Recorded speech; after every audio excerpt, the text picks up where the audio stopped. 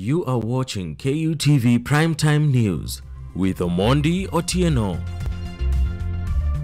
Welcome back and thanks for staying with us on KUTV Primetime News. You can share thoughts with us on our social media platforms on Facebook, KUTV Kenya, and on Twitter, KUTV_Kenya. Safety precautions are incredibly important and should always be given the top priority by everyone at their workplaces. The Ministry of Labour is mandated to ensure compliance with the provisions of the Occupational Safety and Health Act of 2007 and promote safety and health of the workers. To help improve safety knowledge today, we are joined by engineer Victor Omondi, who is specializing in work at height safety. So, Victor, thank you so much for dedicating your time for this discussion. You may introduce yourself to our viewers. They get to know who Victor is. Okay, cool. My name is Victor Okelo. Certified working at height trainer. I'm a facilitator and assessor. All right. Yes. So right into the discussion. So bring us to speed with occupational safety. What does it entail? Okay, occupational health and safety primarily focuses on protecting employees, protecting employees in their workplaces, that's from any injuries or harmful hazards here. All right. Yeah. Nice. Now, narrowing down to your field of specialization, work at height. Tell us about it. What is it, and generally, what do you do? What does it entail as well? Okay, working at height basically is these technicians working in fall risk positions. This is a certain distance that when a worker falls from that distance, it may lead to personal injuries. So we term it as working at height. It's very wide. Ah, all right. Yeah. Nice. So maybe as a country, where are we with the policies that pertain to the work at height and safety? Okay, cool. If I look at Occupational Health and Safety Act 2007, we don't have that clearly regulations or policies that directly talks about working at height. So we depend as a country on OSH Act to define for us what working at height is. In some way, if I look at policies in other countries like South Africa, I like reading policies of other countries in terms of like occupational health and safety from other companies. Like in South Africa, if you look at construction regulation 10, it talks about fall protection plan. So we have construction regulation 10 to A, B, C, D. We have got 5 parts under fall protection plan. So clearly defines what need or what is expected as a worker working at height. But in our country, we think we reached there. All right. Yeah. Now, maybe I would rather ask, now that you find there is a gap in terms of policy making for the safety of people working at height, are you probably making moves for the government to address this issue or something? Yeah, they have. If you look at, for example, occupational safety part number 7, we have got section 63, 64, and 65. They have clearly defined about, talk about machineries, lifting, and chain and ropes, about generally lifting and inspection of these equipments. Because workers working at height, they must be fully equipped on how to do these inspections. So they have just stated how the inspection should be done, the criteria, what need to be done, but they've not clearly stated it, what need, they're working at height directly, what need to be put in place. That's why I just said earlier, we depend on OSHA maybe from different countries defining for us what it entails. Nice. Now, still on working at height, what are the relevant skills required, and probably you could also enlighten us, where can one get to learn these skills to get into the field? Okay, cool. Just as I said, working at is very wide. Any worker who is working at height, basically we have to reach a certain distance, it's either using a portable or a fixed structure. You need several courses. Like the basic working at height course, we call it for fall arrest. Fall arrest is a basic minimum course for any worker working at height, you know. So you can access a certain fall distance, either use of ladder, you can use pole climbing. For example, those guys who does the work, internet connectivity on the post, because we have some other contractors or maybe service providers that run their internet cables on electricity poles, and these electricity poles are on live. Kenya, for example, in our country, Kenya Power is not going to switch off the power lines for you to put on your cables. So you have to specialize or tailor these courses to suit the client's needs. So we train pole climbing for working close proximity to power lines. For those who work on maybe on a fixed structure like a tower, we also train them on fall arrest and basic rescue. So in case of fall, this person is competent to be able to perform a rescue or rescue his fellow safely onto the ground. So we also have the guys who work on a tall building, the skyscrapers, the window cleaning. We also have a rope access. Rope access is also very advanced, working at advanced course. We have rope access level 1, level 2, level 3. You see, hiring winch and crane is very expensive. So we have got some other trainings which may cut cost to maybe an employer or an organization. So maybe you want to access a rooftop sites. We have rooftop solutions. So we tailor the courses according to the client's projects or work they do. Right. Yeah. Now, talking about working at height and probably the health and safety, these teachings, these certifications, because someone may be interested in probably pursuing a career in working at height and probably any other safety and health, certification. So where can these people get, these organizations that offer these services? I just said, as I said personally, I work for a company called Gravity Group Holdings. It's Gravity Group is a South Africa-based company. We are leading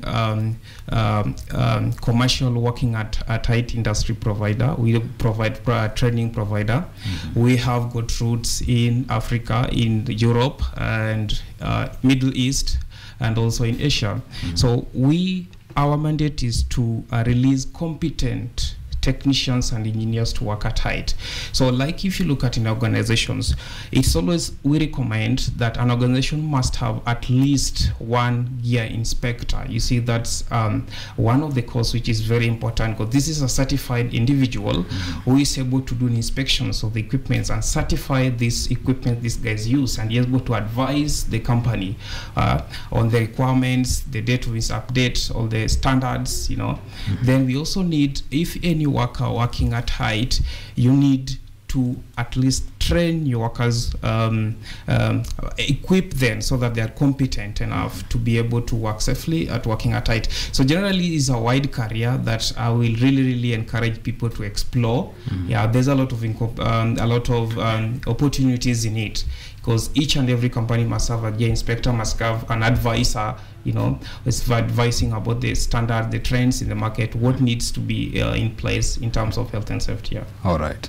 Now, Vic, I would want you to talk about what the workers who are working at height and probably other safety equipments, operating bigger safety equipments, what do they really need to know? Because in your organization, you are championing for zero occurrence risk incidences. What should they really know at their workplaces? So, like in organization, we usually talk about fall protection plan.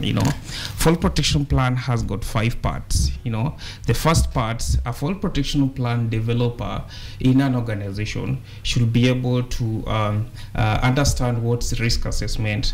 We talk about medical fitness for the employees. We talk about the trainings program. This person is able to understand which courses suits these employees. We also talk about the gear inspection. So employees, they also must understand what are the criteria for inspection? What do I need to check on my equipment? Because you find, for example, those who work on telecommunication sectors, the guys hosting and antennas, he must also need to know the limit of the equipment they are using, the breaking strength of it, because we cannot go into calculation of the breaking strength of the equipment, because given for the manufacturer, you need to understand the safe working laws, the maximum weight that equipment can hold before it breaks, because you need to understand what are the weight of the equipment am I lifting, if I'm lifting lifting maybe from 0 to 40 kilogram, we normally teach a course. We have a lifting course. We train the guys how to put up the pulley system, 1-to-1 pulley system, 3-to-1 pulley system. If you're lifting a load between 40 kilogram to 100 kilogram, if you're lifting above 100 kilogram, then you need to mechanical lifting. So these employees or technicians or the engineers, they are well equipped on which pulley systems or which lifting tactics they need to use to lift a certain weight of this equipment. So then lastly, rescue. So they're also equipped on performing rescues on the other part in case of any injury. So yeah, it's always round training. Now, Victor, talking about work at height, and probably we could also give it a wider angle. You've been to the project we are having a Safaricom partnership with the government of Ethiopia to provide for them a service delivery on the telecommunications sector. So probably what are some of the opportunities available for someone who might be interested in pursuing a career in working at height, and probably with your experience having been to Ethiopia, what are some of the opportunities that probably Kenyans need to look at on this? Okay. Working at height, just like any other careers, it depends with the passion. Whatever. Normally I say, whatever you do, you're giving it your best, So just like in working at height, if you are interested in working at height, like if you're working generally in occupational health and safety, working at height is just part in occupational health and safety. Though working at height is also a very wide sector if we look at it, So in Ethiopia, what we basically do, we equipping contractors, we releasing competent technicians before the project starts. Before the project starts, the very first basic foundations is occupational health and safety. So these employees need to be equipped. They need to be trained, relevance trainings. We need to have medicals, certifications examined for this employee. They must be medically fit, We have guys who need to be doing all these things. And someone can say, okay, cool, we need gear inspectors. These equipments must be inspected before any work starts, to just certified, to just ensure they're up to standard, So someone must also be there to give these advices, They must also understand the certification number, the international certification of this equipment, because if someone goes to the market, you just buy any equipment because you want to have the work done, So there must be somebody who is advising which standard is required for maybe this kind of work, For example, for someone working in the telecommunications sector, maybe someone climbing a lattice tower, guide tower, or wherever, you need a full body harness. A full body harness has got 3 EN standards. So we talk about EN 361 or stroke EN 813. So if we don't tell this person, the type of harness you need is EN 3C, you will not understand. You will go to the market and buy any type of equipment you get. Then also you need to tell them the work positioning belt. You need to, this is the work positioning belt, this is how we use it, and this is the certification number we need for such work positioning belt, because they also have got safe working load. They have been certified, tested, they have the weight they must carry, maybe the maximum number of weight someone can use that type of equipment. So we have these guys who need to do this advice for this kind of understanding of the employees or purchases of these equipments on behalf of these companies. For they also need to know at which stage these equipments expires, because I know the working at IT industries equipments, they are divided into maybe softwares and hardware equipment. So the software equipments, they expires after every 10 years, whether you are using it or you're not using it. The maximum lifespan is 10 years. So if we have someone in the company who keep a check or track of these expiry of this equipment, then we will have totally zero harm or zero incidents of this to our workers. So there's a lot of opportunity. Maybe the contractors, they must have somebody in the company to run all these processes for them, because like as I just told you, Gravity training company, they certify, they give their training, then they tell you what you need to do. you know. Then now it's a work of the contractor to ensure whatever was done or whatever they were taught is implemented as per the standard or as per our SOPs. Right. Now, Vic, I would wish that we divert our attention from probably working at height and talk about the fact that you've been to Ethiopia. You've seen the project from where they started and probably the level where it is right now, if not for the conflict that we've seen in Ethiopia. What are some of the opportunities you've seen that probably our Kenyan youth could, consider to, find probably greener pastures on the other side? Okay, that's a tricky question, but honestly, from the countries I've gone to, I would really appreciate the step we've taken as a country. Yeah, that one I will really congratulate the government policies, because if you go outside the country, whatever, I do normally like doing comparison what's happening in my country and what's happening in our country, But what I can ascertain, the currently the project which is running in Ethiopia, our Kenyan people are really doing so well. Yeah, I'm always very proud when I'm working and someone asking you from Kenya, like the respect you get. Right. And that tells you the skills we get. We take our people to empower those guys from those countries. Like these projects, they cannot work them. They cannot do them alone. We have a lot of Kenyans there. We need these people get empowered before they start running these projects alone. So I'm very happy that our Kenyan's contractors picks our guys there to go and do the empowering, the empowering sessions to those countries like in Ethiopia. So basically, actually, when the countries, companies within Ethiopia, they also come, they ask us, what, do you have someone in Kenya who can do for me 1, 2, 3? For someone to ask you such a question, it means he has looked someone around, but he did not get that person. Right. So he believes in Kenya's guy that this skills is in Kenya and I can get it in Kenya. Right. And that is a very, very a green light. That is a very, very good sign that we have a lot of opportunities there. All right. Yeah. So as long as you have integrity in what you do, as long as you determine and hard work, so that whatever you're doing, the outcome is can be seen by people, then I think we have right people here in Kenya who can do that. Very nice. At least you've spoken so well of the kind of knowledge and expertise we are having as Kenyans. Now, probably as we wind up this discussion, I'd also want to leverage on how you've traversed the continent. You've been to South Africa, you've also been to Ethiopia, and probably to Tanzania as well.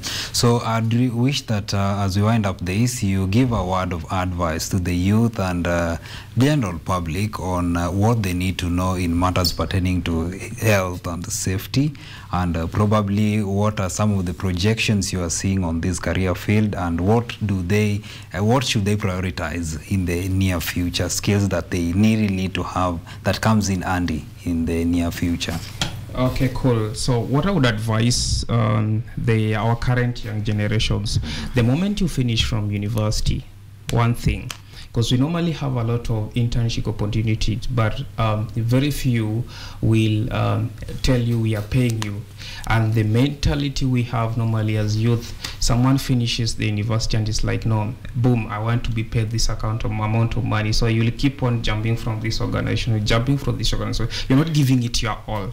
So what I would advise for someone from maybe you just finished the university, the very first point you've gotten an opportunity, whether it's paying or not, you give it your best.